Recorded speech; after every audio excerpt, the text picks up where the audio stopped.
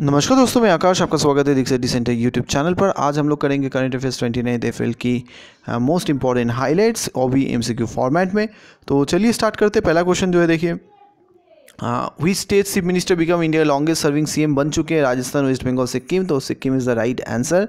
देखो सिक्किम के जो चीफ मिनिस्टर है पवन चमलिंग, वो सबसे ज़्यादा चीफ मिनिस्टर लॉन्ग टाइम के लिए बन गए, जो सरपास कर चुके हैं ज्योति बसु के, जो वेस्ट बंगाल के सीएम थे 1997 से 2000 तक। तो 13 ईयर्स थे और अभी ये बन चुके हैं। ये 1994 में अपॉइंट हुए दिसंबर में। तो आप देख सकते हैं 6 ईयर्स एंड ऑलमोस्ट इधर आपका 23 ईयर्स हो चुके हैं, ठीक है। और ये सिक्किम डेमोक्रेटिक फ्रंट के बिलोंग करते हैं।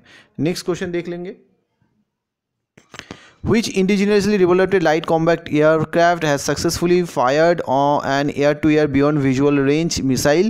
तेजस, अग्नि, त्रिशूल। तो आपका आंसर हो जाएगा तेजस। नेक्स्ट क्वेश्चन देख लेते हैं।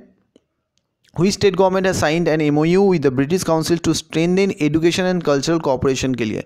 कौन सा स्टेट गवर्नमेंट ने एक MOU साइन किया ब्रिटिश काउंसिल के, सो दैट उसका एजुकेशन एंड कल्चरल कॉपरेशन जो है वो अच्छा हो? राजस्थान, महाराष्ट्र, गुजरात। तो राइट आंसर इज महाराष्ट्र। अच्छा, former prime minister Manmohan Singh ji ने एक नया बुक लॉन्च किया जिसका नाम है my journey from Marxism laning to Nehruvian socialism. ये किसने लिखा है? That is CH Hanumanta Rao ने, option C. Who redesignated as MD and CEO of Kotak Mahindra bank? तो ये आपका राइट आंसर हो जाएगा सी, Uday Kotak. Who takes oath as Jammu and Kashmir deputy CM?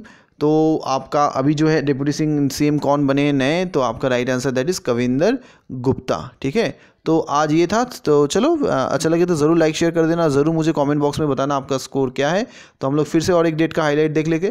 तो थैंक यू फॉर वॉचिंग। फिर मिलते हैं नया वीडियो के साथ। Till then, good bye.